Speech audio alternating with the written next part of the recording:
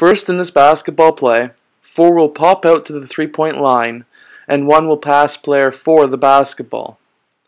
1 will then use 4 as a screen and cut towards the rim, 3 will cut along the baseline to the left low post, and 5 will set up for a screen for player 2 who will use that screen.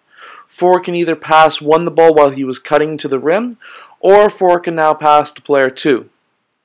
3 will then use 5 as a screen and 2 will pass player 3 the basketball. And then next, 5 will go and screen for player 1 and 4 will screen for player 2. 5 will then clear out of the key, and 3 can either do a skip pass to player 2 or he can pass to player 1 who should be open for a layup. Check out our jump training book as well as our basketball unbeatable defense book. They all start under $10.